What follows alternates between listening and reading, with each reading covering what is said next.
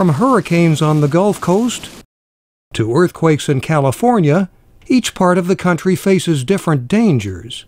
The common threat of terrorism is shared by communities around the United States. Officials from around the country come to the Center for Homeland Defense and Security to evaluate the threats in two different kinds of forums, an executive training course and a graduate program that leads to a master's degree. Participants work for public agencies around the United States. Deputy Los Angeles Fire Chief Mario Rueda says the work of his department has expanded.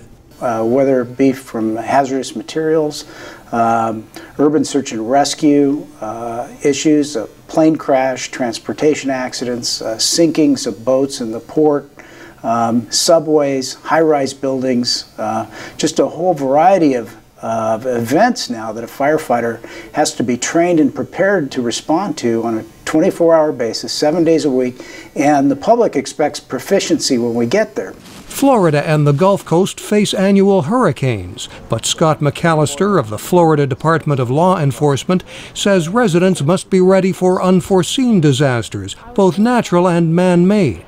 McAllister says the events of September 11, 2001 are a prime example. Probably not a lot of folks had envisioned the concept of airliners being used to be flown into buildings as a weapon.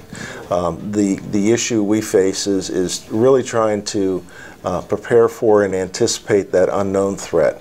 Ellen Gordon of the Center for Homeland Defense and Security notes that authority is decentralized in the United States, which she says makes coordination a challenge. Power is divided among the President and his administration, Congress, and the courts, and further divided at the national, state, and local levels.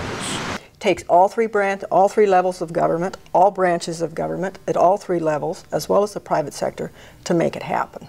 So it is a challenge, but I've seen it work. She says addressing today's threats takes the kind of discussion and planning that happens here. Mike O'Sullivan, VOA News, Monterey, California.